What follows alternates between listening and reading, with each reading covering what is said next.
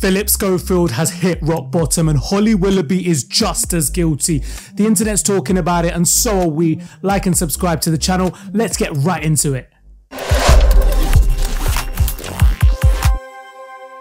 Phillip Schofield is frantically trying to gain back public sympathy after being forced to resign from his This Morning host role. After 20 years of service, he's been pushed out of the door whilst Holly Willoughby, his co-presenter, sits firmly on the sofa. So what's next for Phil? Well, there are rumours running wild that Phil will now eye up I'm a Celebrity as a way to salvage his career, or what's left of it anyway. He's in a bad place, you know, the public hate him, he needs to win back some sympathy, and this could be the perfect way to do it. I mean, if Matt Break the Rules Hancock can do it, so can Phillip Schofield. So Phil actually said last year that I'm a Celebrity is the only show that he'd ever do.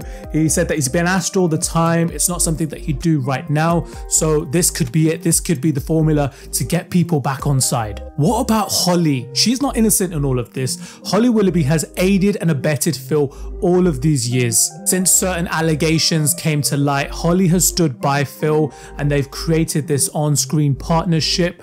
She needs to go. I do think this Holly and Phil feud that's been in the press this week is made up by both the This Morning PR team and also Holly and Phil's agents. I don't think there's been an actual feud here. I think it's a cover story that they built. Phil's got this super injunction against him that is soon to expire in around July that we can't really talk about. Once that expires, the truth about him will come out.